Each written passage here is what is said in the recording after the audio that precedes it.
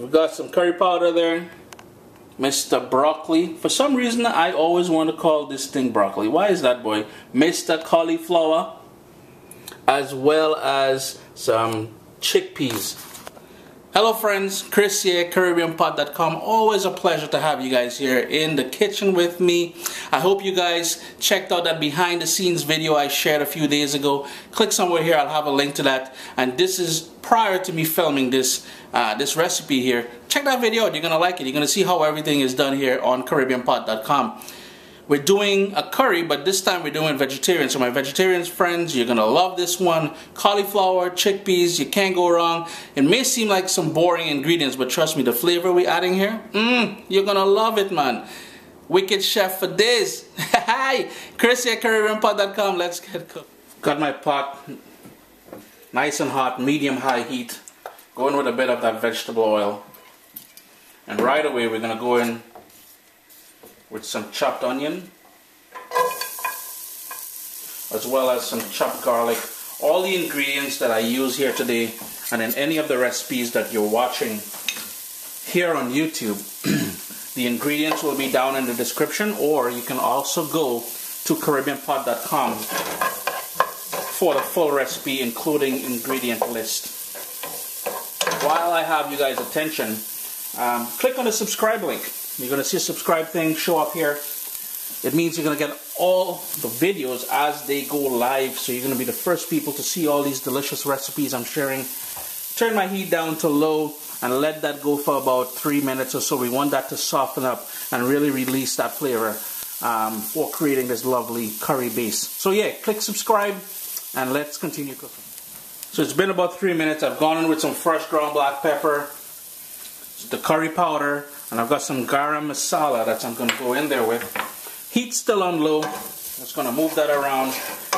And it's important that your heat be on low because we want to toast this to bring out all that lovely flavors from the different spices which makes up this curry blend. And right away your kitchen should have that lovely scent of curry going. It will go darker. It will start to clump. But we're just keeping this going for about 3 minutes, as I said. I'm going to go up with a high heat now, medium high or so. Start adding the chopped up cauliflower to the pot.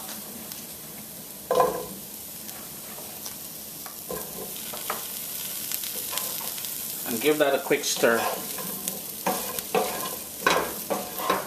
Really want to start picking up that wonderful base we made on the bottom there.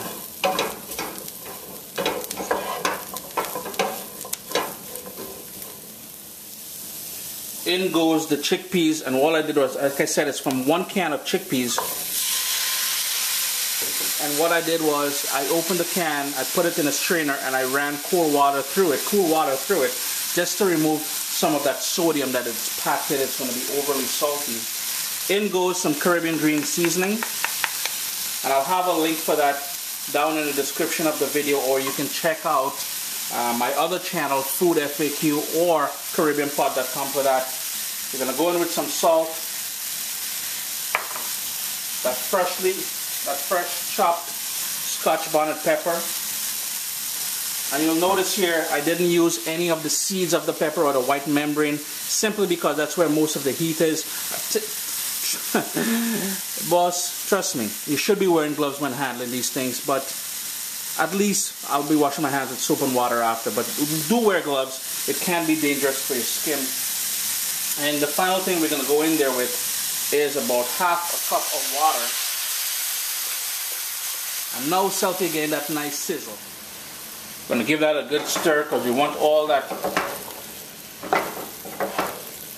those ingredients to come together, to marry, and to create some lovely flavors. So all I'm doing is bringing this together now.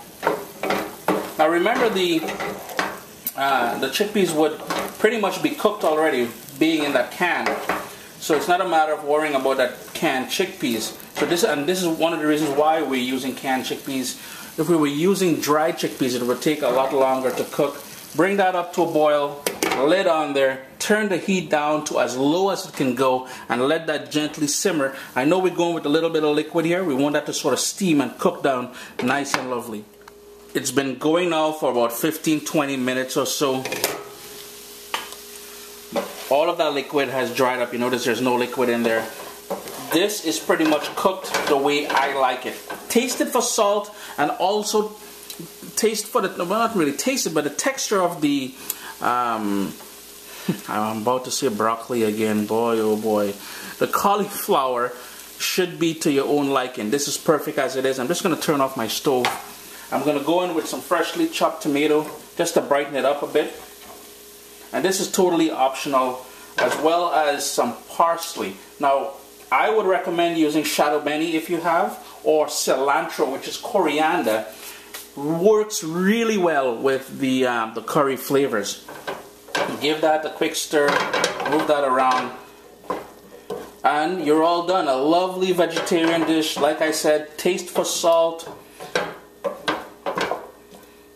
Looking good, eh?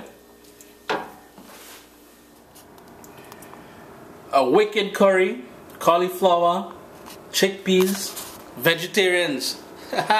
You can thank me later for that one. Chris here at CaribbeanPot.com. Always a pleasure to have you guys here in the kitchen with me. Give this recipe a try. Check out CaribbeanPot.com for more recipes. Click on subscribe. And somewhere over here I'm going to have a link to last Tuesday's video. That one, crab cakes, but we added sweet potato to it. You're going to love it. Have a good one.